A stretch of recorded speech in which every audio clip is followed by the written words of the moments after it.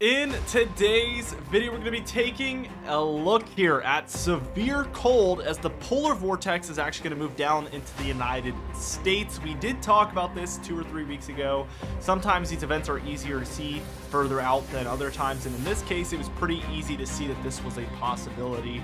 A lot of other forecasters were also on board with this, so I don't want to act like I was the only one calling for this. This was, for the most part, generally expected throughout the meteorology field and throughout among other forecasters as well.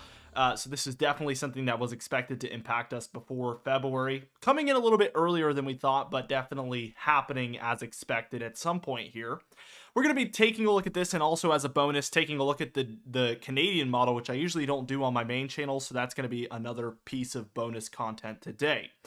Let's take a look at things, and we're right on the doorstep of this event. We see that there is some warmer air moving into the east for the time being, and this is all happening as we have a low in between these areas. And what's happening is with this low, I'm going to draw it in colors here to make things a little bit easier. Actually, that's way harder, so let me just reiterate that. We're not going to do different colors. We're going to take a look at the low here. There's a warm front up above, cold front down below. So what's happening is we have warm air surging in from the Gulf, adding moisture to this entire storm, and this is pushing northward to the east of this low pressure system that we have. Cold air is easily able to dive behind that cold front here, and this is a pretty standard setup.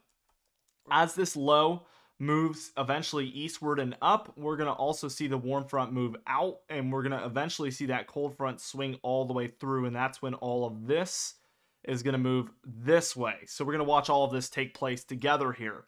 As we can see, it's moving in, and I don't want to underestimate this. This is severe cold, especially within these magentas and pinks, but really we would call it a significant cool down even within these blues and greens. So those are going to be relatively cold.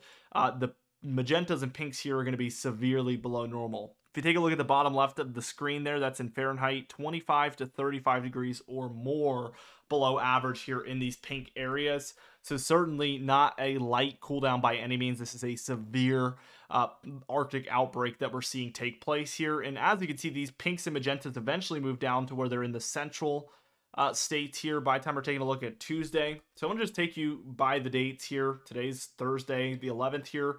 Here's the 12th here, 13th here on Saturday, and then Sunday the 14th, Monday the 15th here, and then Tuesday the 16th is when we get to this point where it's located over the plains. Of course, with all of these situations, we do see it lose a little bit of steam, but for sure these magentas and pinks that we still see here are going to be between 25 and 35 degrees below normal, which is still extremely potent. So I don't want to downplay this at all, like I mentioned earlier. By the time it does reach the east, we do see a little bit less intensity here for these areas, but still we have about 15 to 25 degrees below normal, which is still on the severe side of things. It's just so potent to begin with that it looks like a lot less, and it is a lot less, but it's still significantly below normal compared to what's average. And I also want to iterate that this is an ensemble model. We're using the European ensemble model here to look at this. So over time, you do see things get averaged out. I do suspect that it's going to be a little bit more intense than this, but this is extremely valuable for timing. Timing and location is the biggest thing that we're going to use here for this tool. So that is the heart of that cooldown.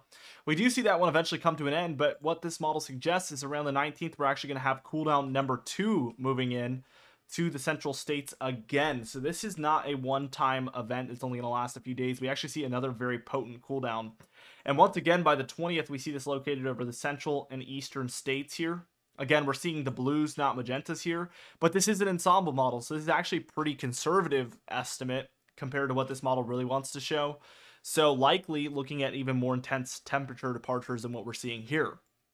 The other favorable factor that we have going for the east to see cold here and snow is that we have a positive PNA now set up over the west, which it's been a few weeks since we've seen a pretty sturdy positive PNA setup. And this is even more so going to encourage this cold air to really dive to the southeast.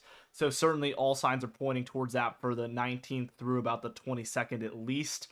There is some cold hanging on through about the 25th, and then this model says that we will eventually warm up and see cold return kind of to the central and western states here with more warmth up the east, but this is going to be likely 15 to 20 days from now, so Also, confidence goes down within that time frame, so take it with a grain of salt, but definitely looking colder for the time being. I'm going to take us into the extended range here as well. We see it kind of all move through. This is actually as we're taking a look at the end of January into the beginning of February, and we see cold again for the East here during this time frame, according to your European extended ensemble model. So this one goes a lot further. We see that cold kind of hang on all the way through the mid to late portion of February. So February, as of now, is also looking colder in the East, a little bit warmer here in the North Central, as you can see. Colder along the West, colder along the East. Kind of what I would usually call a horseshoe pattern because of that horseshoe shape. And we also have this inner edge to that horseshoe, so you get kind of this horseshoe look here, as you can see.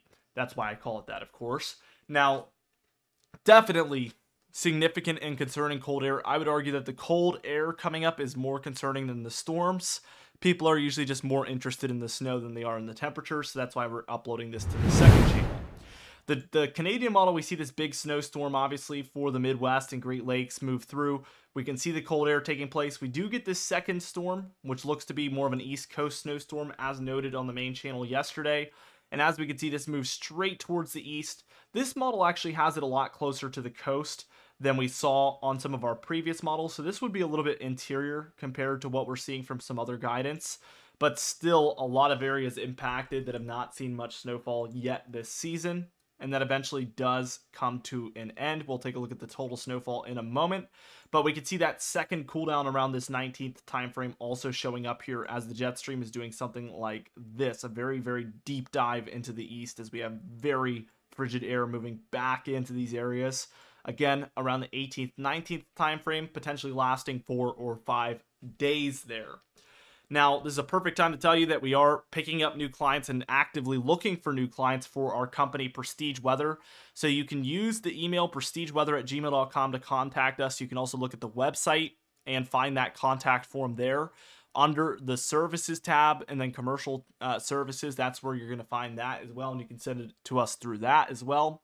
Let's get into business. We've been helping a lot of people with timing, amounts, more localized and specific information that caters to your business. We want to kind of break through the meat of it and give you only the information that you really need, instead of boring you with all of this unimportant information to your business specifically. So if you're interested in that, reach out to us and let's get to work.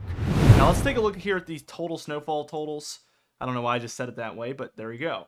We can see potential snowfall in this area from storm number 2 as this storm kind of rises and moves up the east. That's certainly a factor. And then we have storm number 1 up in this area as well, as that storm moves through this area. So definitely looking at some above average snowfall in this corridor over the next 10 days, even according to this Canadian model. And then up and down the west, we obviously have this mountainous snowfall taking place. Anyway, guys, thank you so much for watching this video. Be sure to subscribe, as I still plan to make about 2 or 3 videos, or 1 or 2 videos a week on this channel as bonus content. So subscribe, hit the bell icon, like the video, and leave a comment down below. I'll see you guys in the next one.